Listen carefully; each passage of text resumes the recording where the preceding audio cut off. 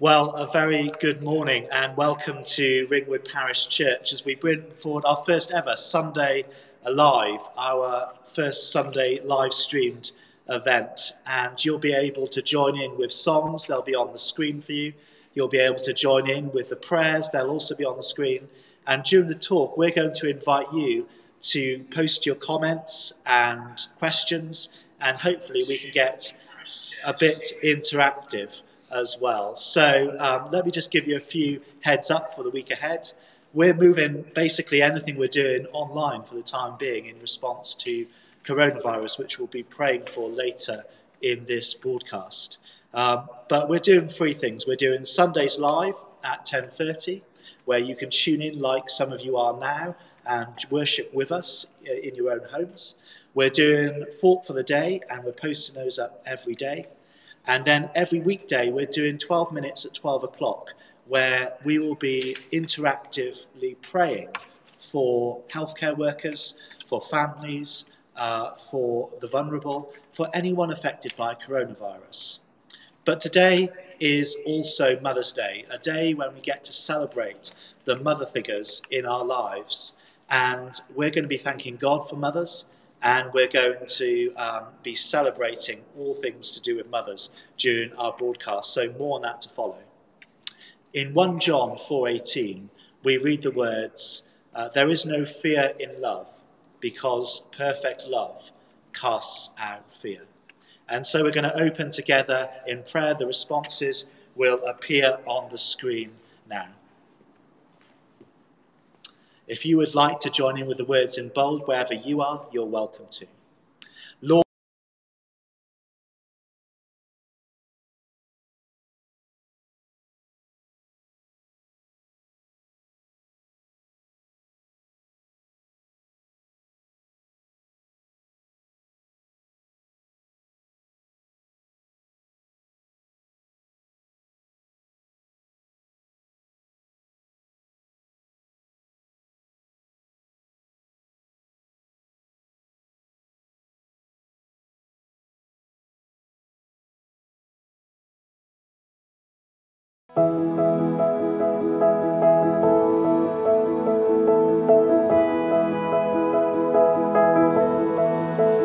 here is love, vast as the ocean, loving kindness as the flood. When the Prince of Life, our ransom, shed for us his precious blood. Who is love will not remember, who can cease to sing his praise. He can never be forgotten throughout heaven's eternal days.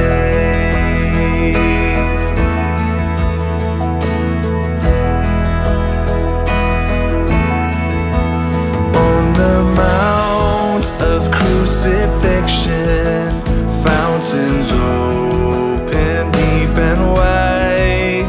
Through the floodgates of God's mercy flowed a vast and gracious tide.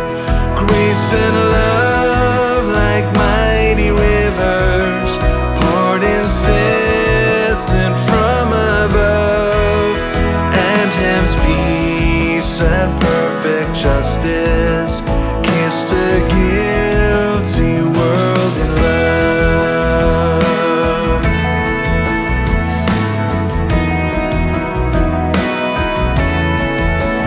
In thy truth thou dost direct me, by thy Spirit through thy word, and thy grace my need is meeting, as I trust in thee, my Lord. Of thy fullness thou art pouring thy great love and power on me, without measure, full and boundless, drawing out my heart to thee.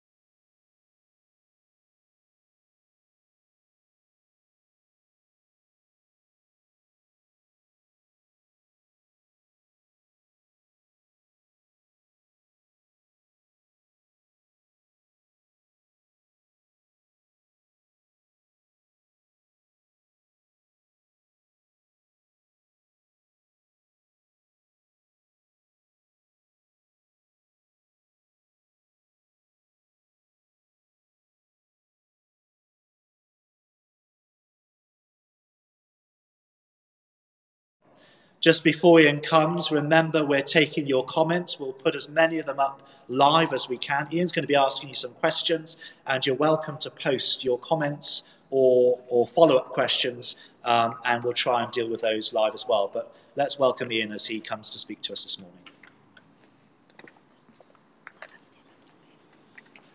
Good morning to you all, and welcome to our live feed. It feels a bit strange to be doing this, but it's great to be here in front of you. So hi to everyone. Can I also just say to my family, if you're watching this, please be kind in your comments. Okay, moving on swiftly. Well, we've had read to us by Matthew, Luke chapter 2 and verses 33 to 35. And it's an amazing story. It's when, of course, Mary and Joseph bring Jesus to the temple. They bring their sacrifice for offering for him. And it says in the scriptures that Mary and Joseph were amazed at what this man Simeon had to say to them. In fact, a little bit later on after the passage, if you wanted to read a little bit further on, you will discover there's another lady called Anna, and she also was a prophet or a prophetess, and she prophesied that Jesus would be a king. But what Simeon had to say, why did it bring great wonder and amazement to Mary and Joseph? Well, there are 4 reasons, and don't worry for those who think, oh no, we're going to have a 4-point sermon or anything like that. It's going to be very short and succinct points. And the first, I think, reason why they were so amazed at what Simeon had to say to them was their first one was that they said that Jesus was a gift from God. My heart, and I'm sure Matthew's also goes out to all of those who perhaps are planning to have some baptisms. And this Sunday at All Saints Church, we plan to have a baptism. But at those baptism services, one of the things I like to say to people is that, yes, baptism's many things, but one of the things that baptism is about as well is to say thank you to God for the gift of this child. And in many ways, this is what Mary and Joseph were doing. They were coming to bring their offerings to God, but also to say thank you for this amazing gift. And Simeon says that this gift that they are offering is actually a gift from heaven, from God himself. And that's amazing. The second thing, I think, as well, is that Simeon recognizes that Jesus is the Messiah, the chosen one sent by God. No pressure then on Mary and Joseph. The third point, really, for me, is that Simeon said Jesus would be the light of the world. And boy, do we need some light right at this time. Just stopping there for a moment, I just want to say these first 3 points, that Jesus was a gift from God, that he was the Messiah, and that he would be the light of the world, makes me think of one word. And it's an important word I think we need to hear at this time, and that is hope. This part of the story says to me that Jesus is the hope of the world. Now, the final reason I think they were amazed was that Simeon said that he would also bring joy. Now, don't get me wrong, I do recognise it also says he might bring trouble to others, but there is an emphasis here that he will bring great joy. So I want to speak specifically right now to those of you who are Christians, and of course those who are not Christians can listen in on this point. But the point I want to make is remember something very important. When you feel down or low or stressed or waking up in the middle of the night like so many people, remember that first love. Remember that moment when Jesus first spoke into your heart. He gave you a real sense of peace, but also joy. And I'm not talking about a kind of happy, clappy kind of joy. I'm talking about a bedrock joy, a sense of that you have hope, that you have a future, and that God really does love you. And that should bring a real sense of peace and an inner joy. But there's no doubt that Mary and Joseph would have been incredibly proud parents, like any parent is proud of their children. And they would have treasured what Simeon and Anna said a little bit later on. And we are also, of course, treasured today by our parents or by those who have cared for us over the years. And today is Mothering Sunday.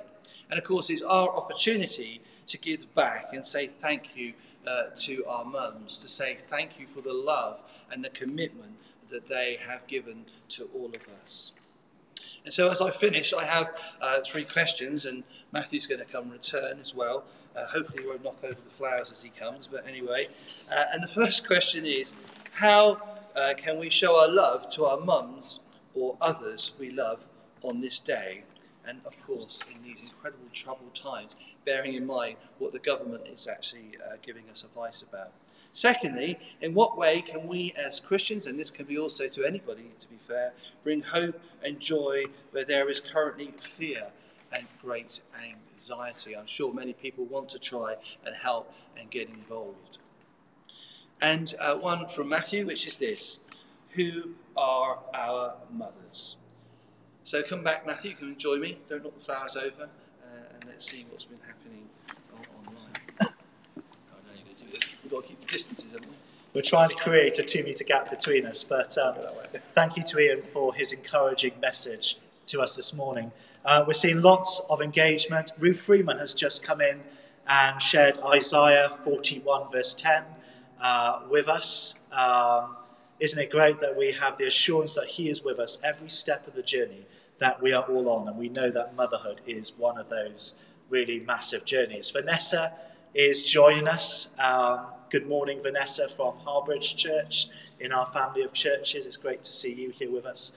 Do comment with your answers to Ian's discussion questions and post any comments you have on what it is to be a mother and who are our mother figures, because they might be biological mothers, or they might be a motherly figure in our lives. It might be a teacher or someone who's nurtured you over the years. Do comment with your views on that.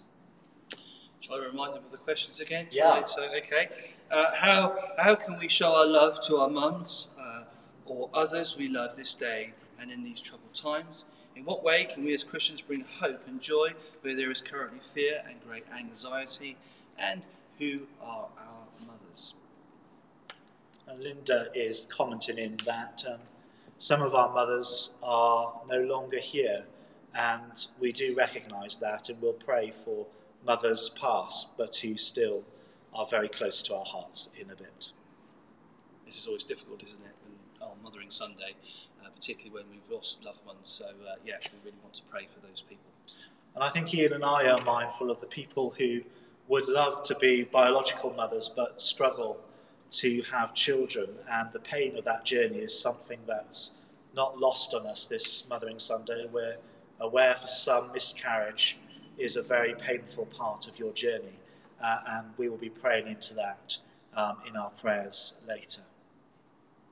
Chris is joining us. Ian just mentioned peace. Yes, if we have the peace of the Lord, we can deal with anything. Thank you for reinforcing this amazing message. Sue and Chris from, I think I'm right, St. John's. Thank you, Sue and Chris. And comments, some very personal comments are coming in online now. Let's just wait a few more moments. We're going to be praying for all of the comments made and for those unspoken. But first, we're going to watch a video from Home for Good, an adoption charity who have produced this amazing resource. Welcome Isabel as well, who's just joined us and wished us a happy Mother's Day. We're going to watch this video. Check it out.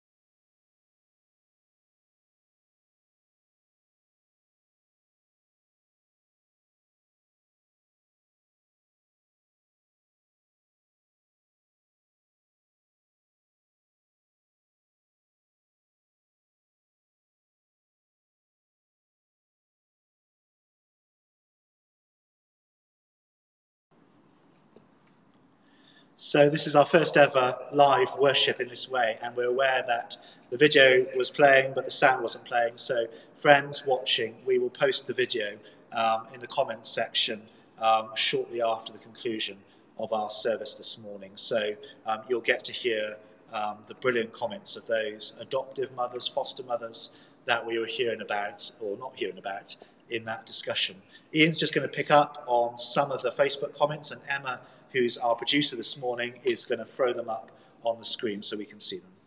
Yeah, I mean, it's just really hard, isn't it, this time? Me and Ian were chatting about this, how difficult it is for us as parents, but also it's difficult for those who have parents who are a lot older than us and who are being isolated. So my heart really goes out to you. Obviously the government is giving us guidelines of how we're meant to be sort of behaving in these situations, but I must admit, and this is to you, my mum, if she's watching this, we're gonna pop around later on, but don't worry, we're not gonna come into the house or anything like that. But I said to my mum the other day, instead of flowers, I think it's going to be a bottle of wine, I think, during this time. So, do show your love for your parents, particularly if they're older, but just remember, of course, that we've got to be careful at this time. We don't want to keep spreading this horrible, horrible disease at this time. But mums are so important to us. My heart also goes out to those of you who have lost a mother over the years. It's this kind of difficult thing, isn't it? Because Mothering Sunday is an opportunity to celebrate motherhood, to celebrate the joy of that. But it's also a great reminder of the difficulty and the sadness as well of losing a loved one. So, Matthew, have you anything else to say yourself or about things? Or are you just going to let me stand here and waffle on? I could tell a funny story if you'd like, or you'd probably rather I didn't do that right now. Thank you so much, Ian. Ian has a distinctive role on our ministry team, and we appreciate it. I do. But we're going to say thank you for your comments and the views you've expressed. Emma will keep posting some of them up. Thank you, Lal, for joining us from Diston Church. It's great to have you with us as well. But we're going to turn to prayer now. Please do post any prayers for coronavirus, and we'll try and flag them up on the screen. Please make sure that anything you post, you're happy for us to share on the screen. And in a short while, we're going to come to the collect, which we'll pray together. But first of all, we're going to pray for health workers. We know the NHS is under significant pressure at the moment, and so we're just going to pause and pray for our doctors, our nurses, our healthcare assistants, our A&E receptionists, anyone involved in frontline healthcare. Let's pray for them now. Father God, we give you thanks for all those who are involved in your ministry of healing to people. We pray for our NHS. We thank you for those who work within the NHS and are putting in so many hours over and above what they would normally do. We pray that you would bless them, but we also pray very practically that we're hearing in the news that it's increasingly difficult for NHS workers who are giving selflessly of their time to get basic food resources once they finish their shifts. So we do pray that all the food and all the practical necessities of life that NHS staff need would be available to them. And we thank God for the supermarkets who are making provision available to our healthcare workers for that. Lord, in your mercy, hear our prayer. We're also going to pray for the vulnerable this morning. We know that so many people are self-isolating or social distancing, and for many that is really difficult. And so we want to pray for you. Especially if you don't have internet. We're aware of friends who have just moved house and are waiting for internet connections to be installed. So there are lots of people who are both physically and digitally isolated. So let's pray for them now. Father, we thank you for all your people. We thank you for people living in the communities served by Ringwood Benefice and for communities who are joining us online now. We pray for those who are isolated at this time, for the elderly, for the vulnerable, for the sick. We pray that you would comfort them and be a constant presence in their homes and their lives at this time. Lord, in your mercy, hear our prayer. One of the things that we know happens at challenging times is that people who have mental health issues struggle all the more, both in their condition perhaps, but also in the support available to them. And we know that health support for the mental health is stretched anyway, and it's acutely stretched now. So let's pray for all those who are suffering from mental health issues. Father, you love us all with equal love and grace. We pray for those who struggle in mind and spirit, for those who wrestle with psychosis, for those who wrestle with depression and anxiety, for those who find fear overwhelming. And we pray that in your love and mercy you would reach out to those affected. We pray for the few mental health resources that are working tirelessly to support the vulnerable, that you would bless them in their work, and that they would be conduits of your healing love. Lord, in your mercy, hear our prayer. We're also aware that businesses up and down the country are shutting up shop until further notice and are struggling financially. And these businesses employ local people and they serve local communities. And so if you're watching and you're a small business owner, particularly this morning, we want to pray for you and all those experiencing financial hardship as a result of coronavirus and the measures being taken to arrest its spread. Let's pray. Father, we give you thanks for retailers and small businesses up and down our nation. We thank you for what support has been arranged for them. We thank you for their service to the community, for committed local businesses who care for local people. And we recognise, Lord, the hardship that those businesses are experiencing at this time. For those who have closed and wondering what the future holds, we pray that you would be with them, that you would help them to resurrect businesses that are being shut down as a result of the spread of this virus. And we pray your hand of blessing upon all retailers and small business owners. Lord, in your mercy, hear our prayer. So we're just going to go back to the feed now and check what people are praying for. Lynn Lloyd has joined us and says, I hope I grow to be the most amazing mother to my daughter and my mum was to me. Well, Lynn, we think you're an amazing mum to your daughter already. So we just pray God's blessing on your motherhood and thank you for being an example of that. Let's just scan any other prayer requests that are on here. We said we would pray for those who have struggled to conceive. We know that IVF is a very painful process, both emotionally and physically. We know that several of the mums watching will have experienced miscarriage and struggled to have children of their own. And so we pray, Lord, that you would comfort those who are grieving the loss of children, that you would be with those who are heavy in heart for the desire to have children of their own. And we pray that your Holy Spirit might be their comforter and guide. Lord, in your mercy, hear our prayer.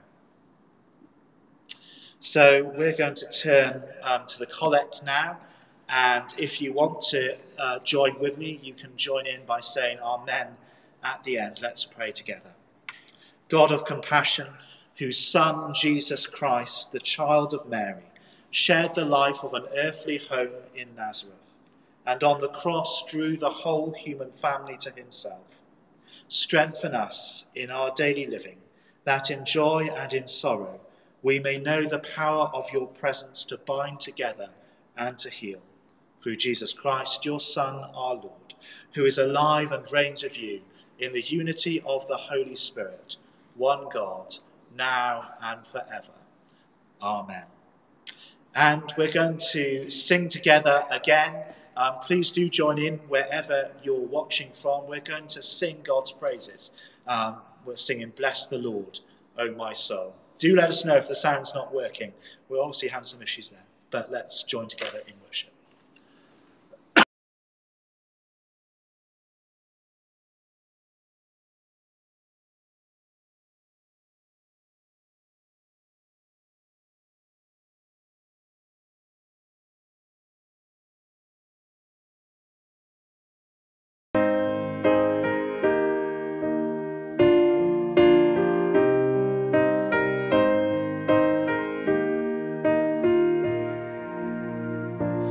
Bless the Lord, oh my soul, oh my soul. Worship His holy name. Sing like never before, oh my soul. I worship Your holy name.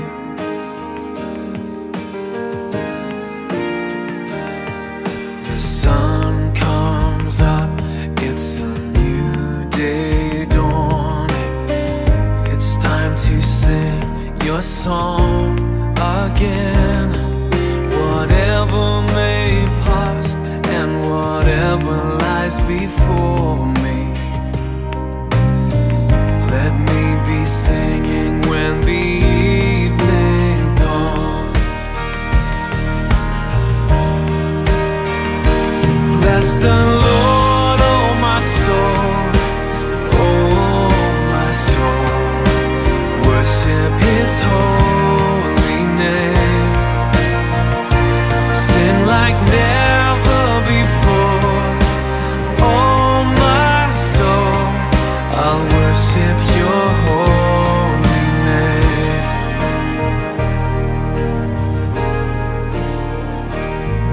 You're rich in love and You're slow to anger. Your name is great and Your heart is kind. For all Your goodness I will keep on singing. 10,000 reasons for my heart to find. Bless the Lord, oh my soul, oh my soul. Worship His holy name. Sing like never before, oh my soul. I'll worship Your holy name.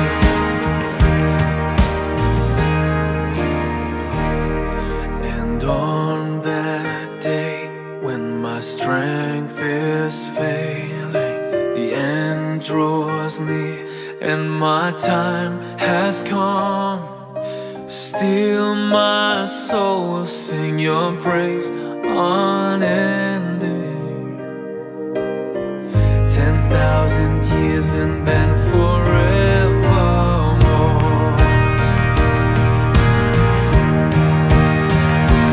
Bless the Lord, oh my soul, oh my soul. Worship His holy name. Sing like never before, oh my soul. I'll worship Your holy name. Bless the Lord, oh my soul, oh my soul. Worship His holy name. Sing like never before, oh my soul. I'll worship Your holy name. Yes, I will worship Your holy name. Lord, I'll worship Your holy name.